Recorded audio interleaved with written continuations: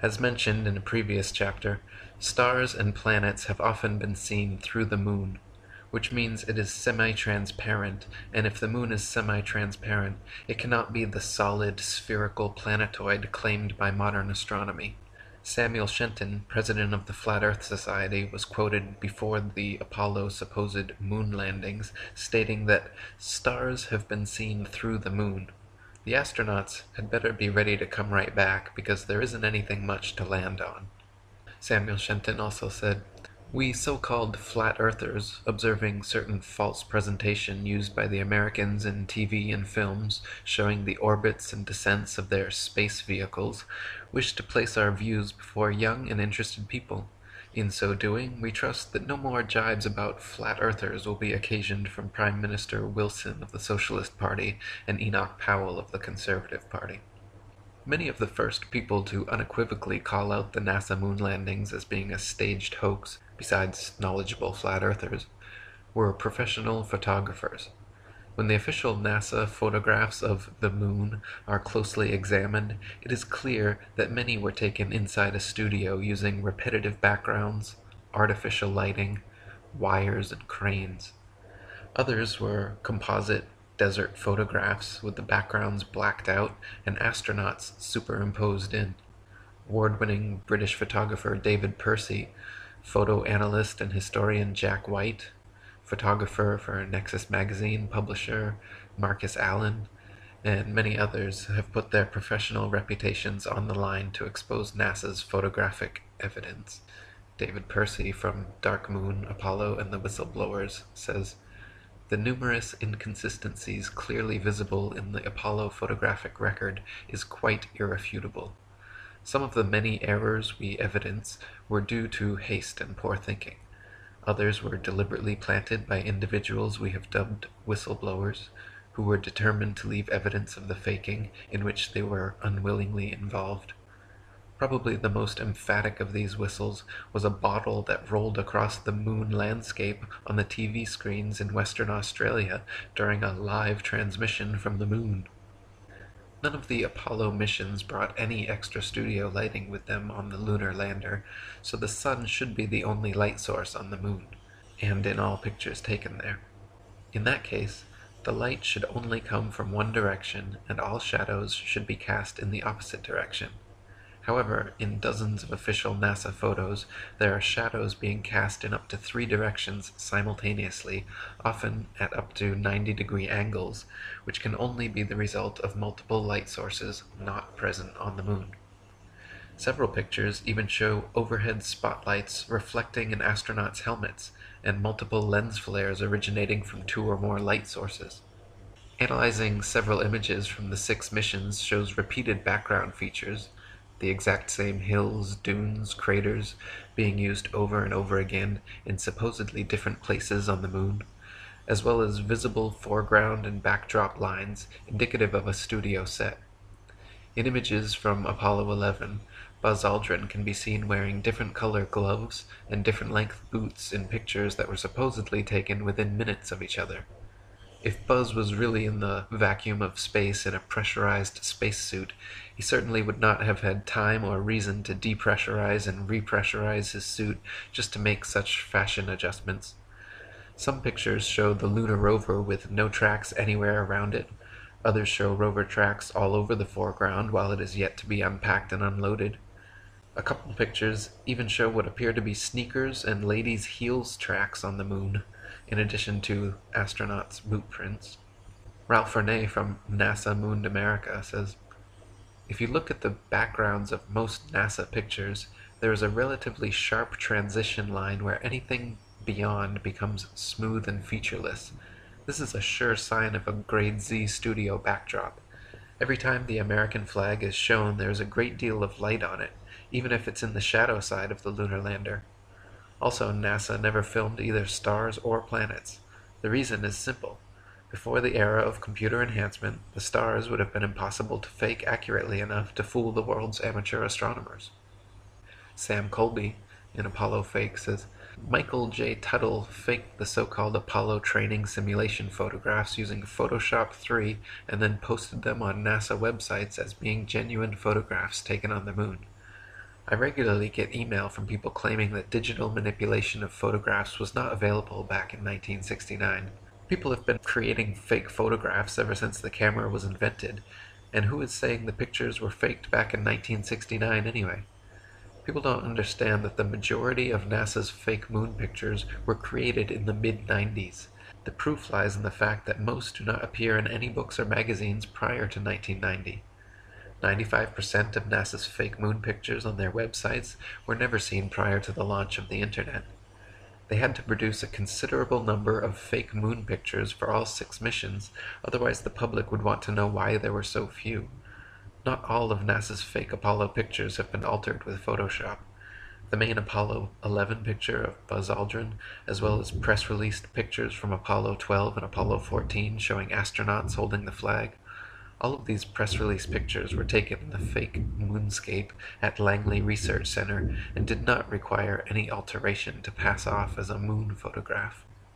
Another glaring mistake is that none of NASA's images or videos show stars in the background as they should, just complete blackness, likely because exact star maps as they should appear from the moon would be quite difficult to fake. The testimony of different astronauts on different missions in their autobiographies and interviews just muddies the waters even more, some of them bragging about the astonishingly brilliant light of the stars, and others saying they don't remember seeing a single star while on the moon. Such inconsistencies and the fact that none of NASA's moon pictures feature stars or planets in their appropriate positions should raise a red flag that these astronauts were not on the moon. Many pictures of the sun on the moon are clearly spotlights and not the sun, including AS 1466 9306, AS 1246 6765, and AS 1140 5935. NASA image AS 1249 7278 clearly shows several studio lighting lens flares caused by multiple overhead lights. Image AS 1469 9089 shows studio lighting reflecting off a black background. Image AS 17 151 23201 shows a shadow on the ceiling of space as the lunar lander lifts off. Images AS 16 118 18894, AS 17 134 20471, AS 1144 6581, and AS 1144 6642 show crude computer retouching to hide cables and background problems and add the round Earth, but NASA claims they are original photographs. AS 1466 9306 shows shadows of reticule crosshairs suspended in air over a print underneath, proving it to be doctored and not an original, as claimed. Image AS 1140 5922 of the lunar lander supposedly on the moon shows a pathetic 1969 attempt at creating high-tech looking equipment using what appears to be construction paper, gold foil, scotch tape, and metal shower rods. The idea that the piece of junk shown in this official NASA photograph flew to the moon and back is so ludicrous it's laughable. AS 17 148 22 756 also clearly shows, when enlarged, that the Apollo 17 command module was almost completely held together by scotch tape. In AS 16 113 18 339, there is a rock with the letter C clearly engraved into it, as well as another C drawn into the dirt next to it. This is characteristic of fake stage rocks on a stage setup, where the set designer demarcates prop positions, and not something we should see on the moon. Ralph Renee in NASA Mooned America says, "The large rock in the left foreground is clearly marked with a big capital C. The bottom right corner has a crease similar to that caused by wetting a folded newspaper. This makes it a showbiz flap rock, which the people who work in Hollywood studios throw at visitors. They used to be made from wet newspaper and paste and showed similar flaps. Stage rocks are usually placed by stagehands over similarly lettered markers positioned by the set designer. Did NASA really carry fake boulders and stagehands onto the moon?" NASA image AS 1140-5926 shows a close-up of the footpads of the lunar lander without a speck of dust on them and without a burn print under its 10,000-pound thrusters, like it was just gently set down in place. NASA scientists in their own documents were worried about the LEM falling into its own massive burn radius, yet there it sits with no burn print and spotless clean pads. Even the astronauts' boot prints made deep impressions in the moon dust, yet the lander's 10,000-pound thrusters left not a trace, no blast hole, and no dust on the pads. Eugene Cernan of Apollo 10 and 17 said in an interview that as they descended in the lander that the engine was very loud, yet when Alan Bean of Apollo 12 was asked the same question, he answered that you couldn't hear the engine at all in the vacuum of space. I tend to believe Alan, because watching the Apollo 17 liftoff sequence from the moon, it is clear that the LEM is being hoisted by a crane from above and not propelled by thrusters from below. Ralph Renee says, I remember watching the first astronauts land on the moon and wondering why the TV pictures were so murky. We watched two blurry white ghosts who did little or nothing while they lurked in the shadow of the lunar lander. NASA seemed to have lost 100 years of photographic progress. It was boring, but I believed. During the next few years I caught glimpses of subsequent missions as they flashed in color upon my TV screen, and I believed. The pictures improved with each mission, and toward the end the Apollo program, the moon buggy tore up the moon's surface while NASA began to talk up a Martian adventure. I still believed in apple pie, the CIA, and NASA. Years later, watching a TV show, I thought I saw the moon flag ripple on the airless moon. The worm of suspicion slid into my system. I then began watching NASA film clips very closely and with less emotion. As those rose-colored glasses slipped lower on my nose, I began to notice flaws in the pictures. The astronauts and their backpacks weighed less than 75 pounds on the moon, yet they left deep footprints in the moon dust and gravel. The blast of a rocket engine that lowered the 33,000-pound LEM on the moon's surface left no crater, and apparently it didn't even blow away the dust beneath the footpads. Strange. Here on Earth, footprints usually require some type of wetting agent. There is no wet on the moon. When the video evidence is examined, even more anomalies are found. In certain frames, light pings can be seen reflecting off overhead stage wires attached to astronauts' backpacks. In one Apollo 16 clip, an astronaut falls to his knees and is quickly jerked back up to his feet by what can only be an unseen wire hoisting him straight upwards.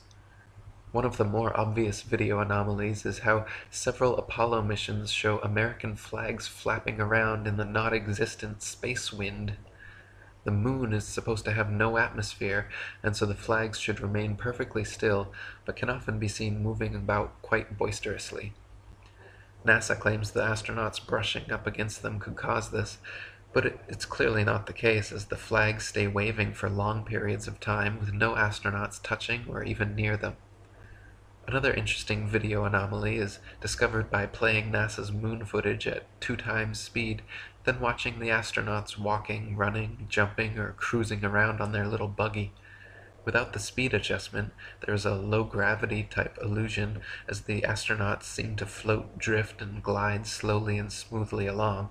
But once they are seen at 2 times speed, it becomes clear that they are in normal gravity, walking, running, jumping, and cruising at normal speeds.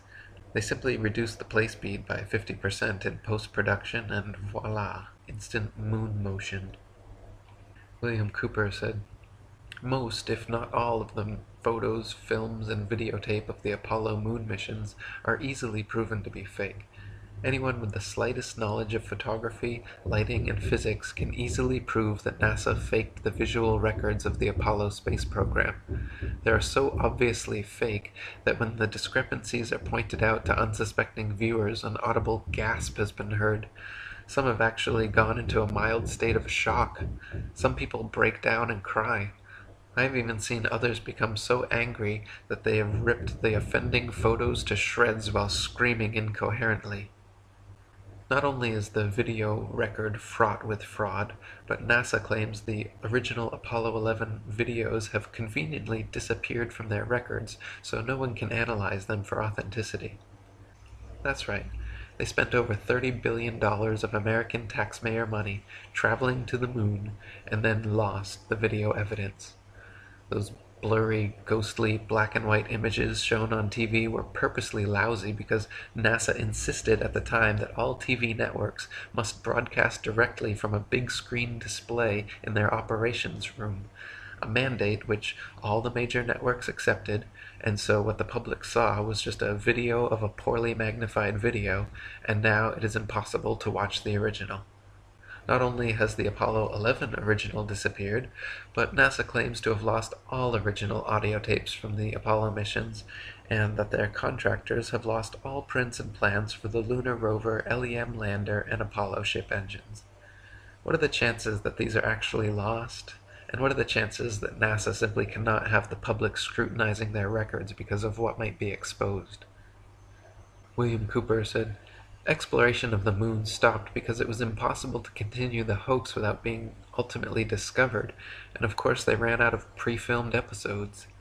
No man has ever ascended higher than 300 miles, if that high, above the Earth's surface. No man has ever orbited, landed on, or walked upon the moon in any publicly known space program. If you doubt this, please explain how the astronauts walked upon the moon's surface enclosed in a spacesuit in full sunlight, absorbing a minimum of 265 degrees of heat surrounded by a vacuum.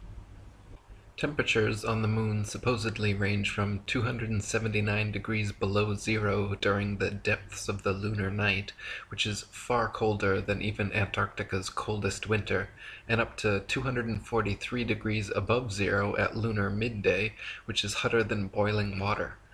NASA claims their special suits are fitted with both heating and cooling systems, but nothing which could withstand these incredible temperatures. These suits are also supposedly pressurized to keep the vacuum non-pressure of space from bursting their blood vessels, but they clearly have deep creases and wrinkles all over. Astronauts in true pressurized suits would look like the Michelin Man bubbling out.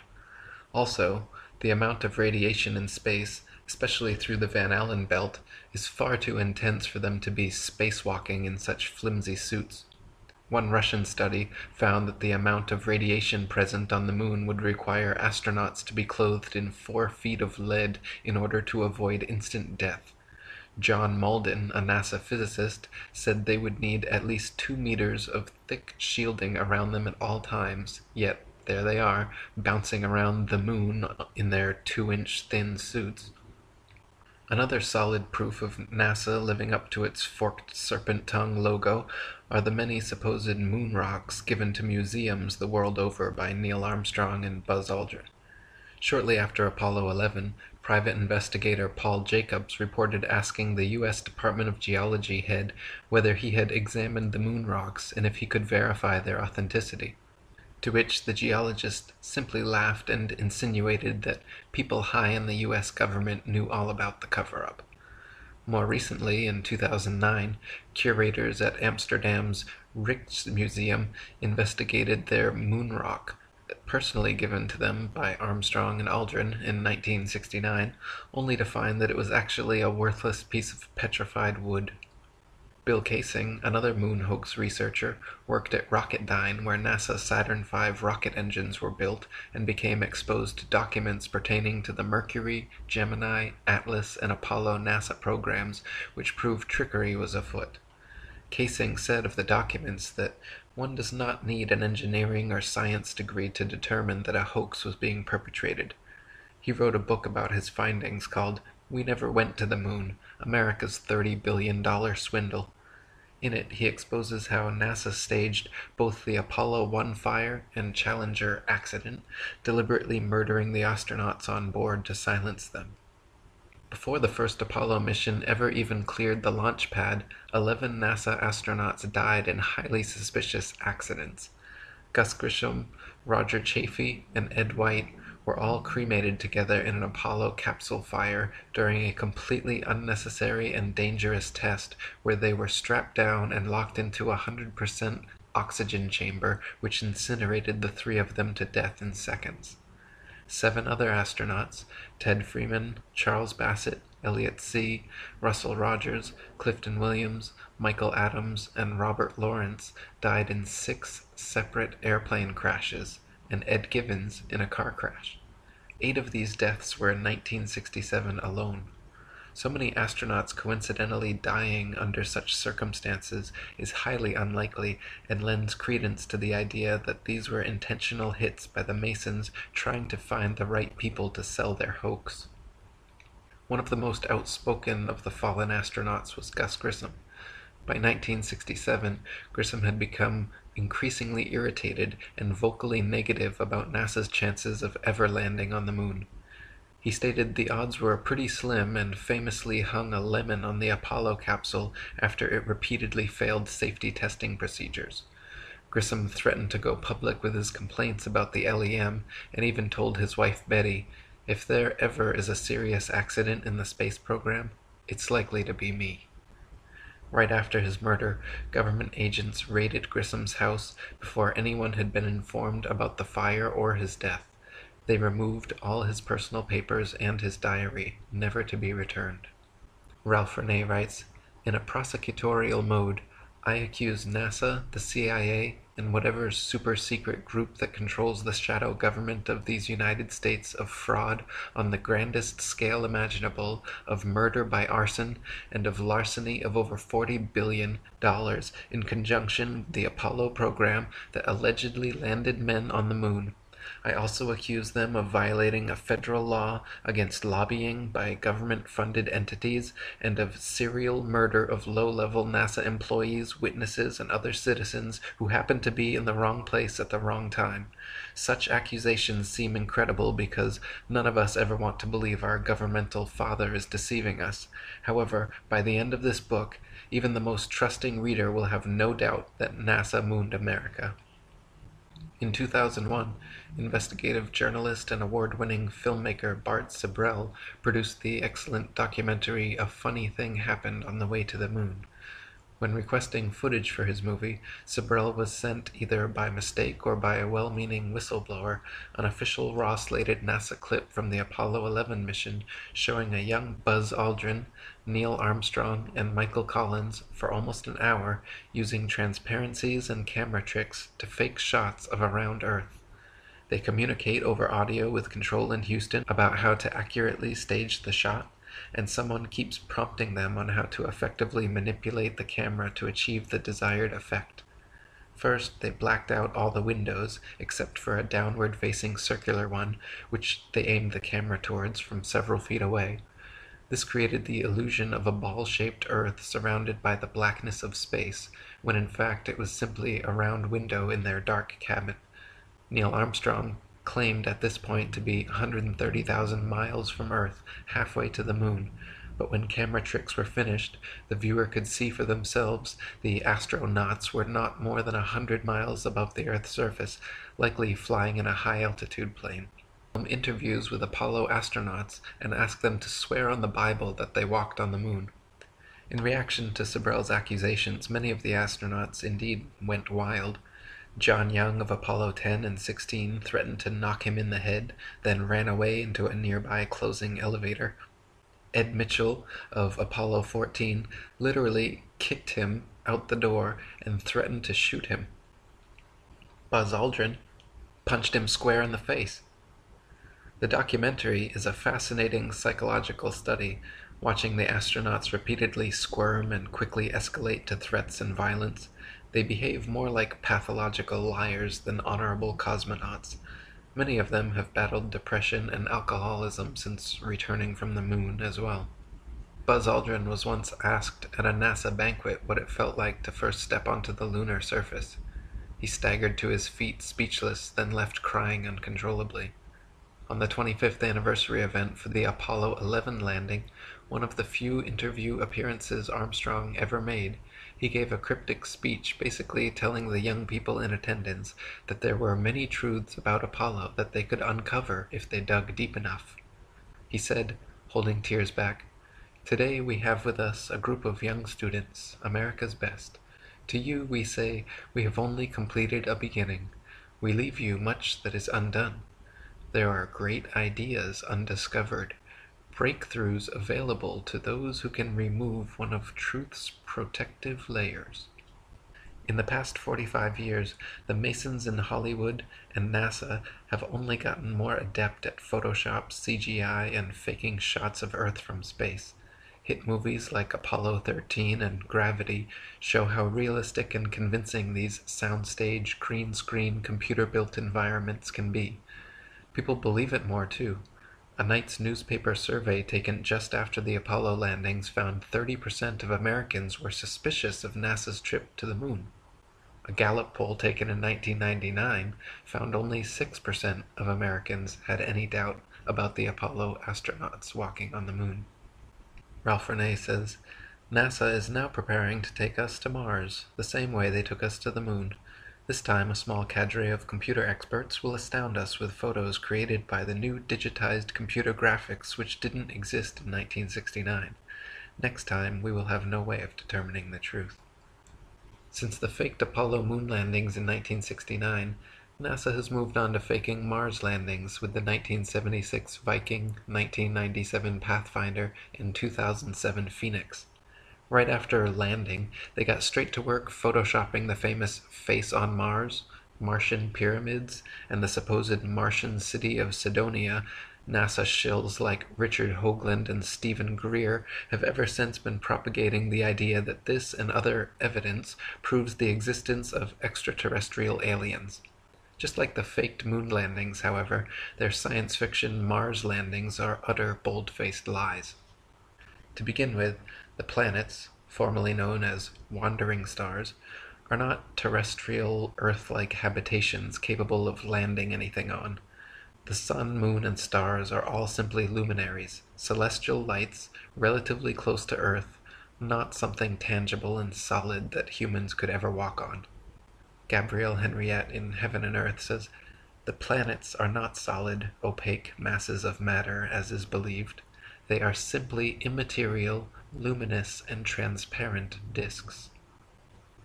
Even assuming Mars was an actual spherical desert planet, as NASA claims, it is impossible for them to have safely landed the probes based on their own trials and statistics.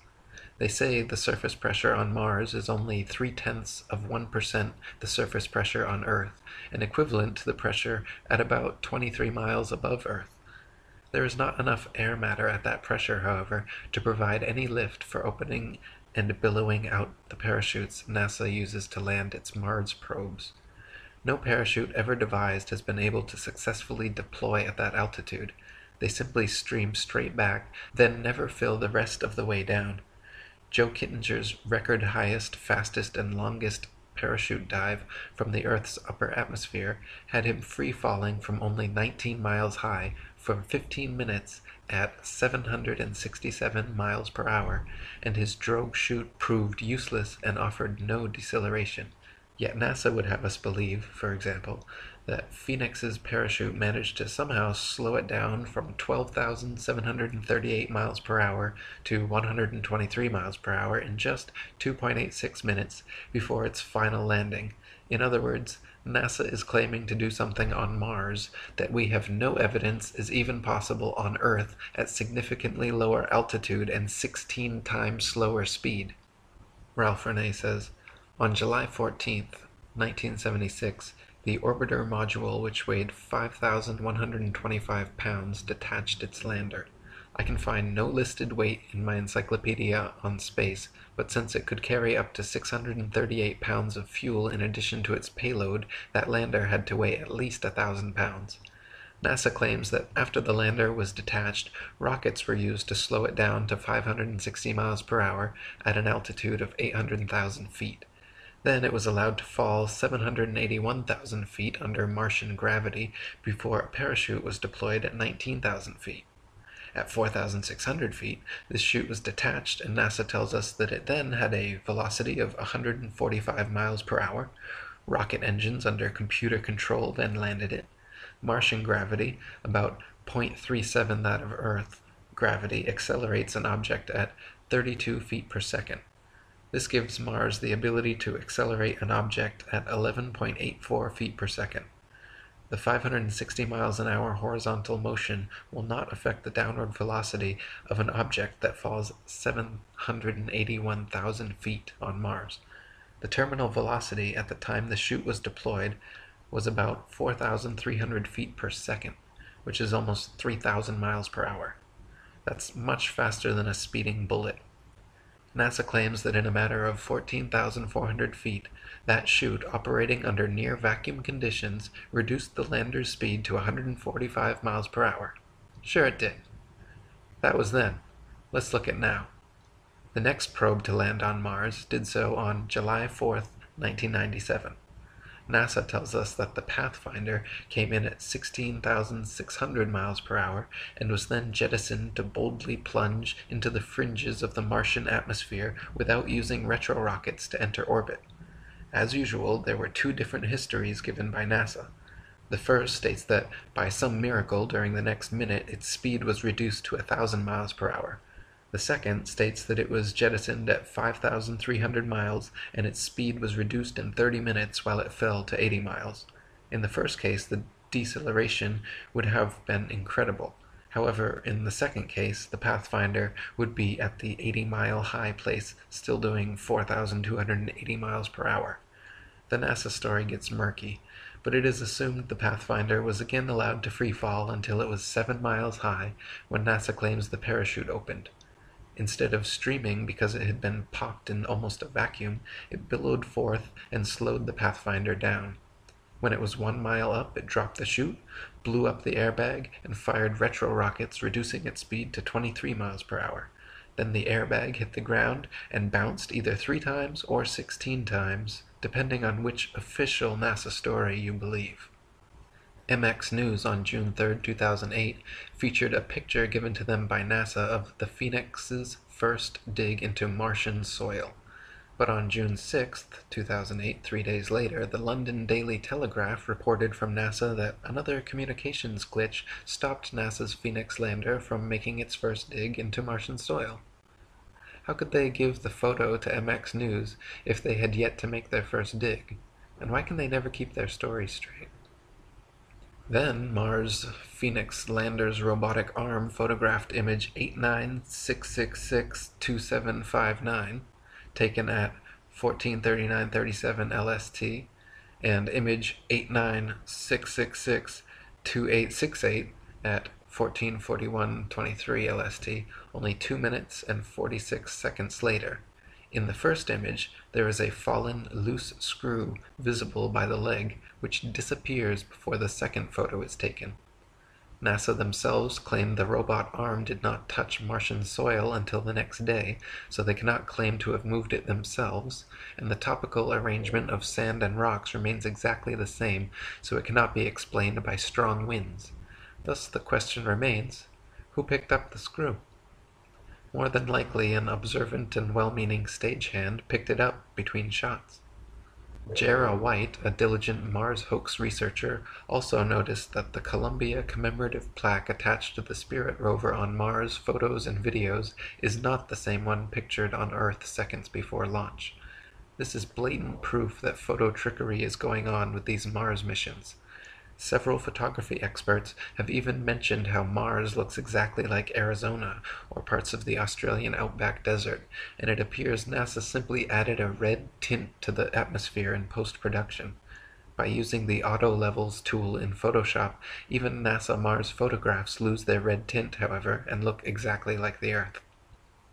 Adolf Hitler says, and they would not believe that others could have the impudence to distort the truth so infamously. Even though the facts which prove this to be so may be brought clearly to their minds, they will still doubt and waver and will continue to think that there may be some other explanation. For the grossly impudent lie always leaves traces behind it, even after it has been nailed down, a fact which is known to all expert liars in this world, and to all who conspire together in the art of lying. And Ralph Renee says, since 1973, over 1 billion children all over the world have grown into adults. They've been taught to believe in the fairy tale that we landed men on the moon. I hope this book will one day banish forever this fanciful tale and relegate the story of NASA's Moon and Mars landings to the realm of fraud where they belong. So there you go. You still think NASA went to the moon? If you still believe that, you're ridiculous. Okay? You're just ridiculous. If you sat through this whole thing, you watched the video evidence, you saw all the pictures, you heard all the proof, fake moon rocks, faces and pyramids on Mars, the astronauts punching people, 11 accidental astronaut deaths, all the photo anomalies. You're still gonna read the NASA press release next week about, we found water on Mars. Derp. You gonna believe that? What about the Rosetta Comet landing? We landed on a asteroid. Here's some CGI. And everyone believes it. Oh, it's so amazing. Oh my god, they landed on an asteroid. Are you starting to realize how gullible we've all been here? Look at the videos and pictures they show you of the planets. Find me one real image of Jupiter or Saturn or Mars from NASA. Look at them. Those are not photographs. There's no photographs. NASA doesn't do photographs. NASA does Photoshop. There's no telescopes flying around out there taking pictures of shit. It's just a bunch of Freemasons with Photoshop. Look at their rocket launches. The rockets don't even go straight up. They just come right back down. Most of them just explode. You know how many of their rocket launches fail? They have no idea what they're doing. They want you to think that they went to the moon and back over and over again 45 years ago and then never go back again. That makes a lot of sense. Look at all those pictures again. It's fake. It's so fake.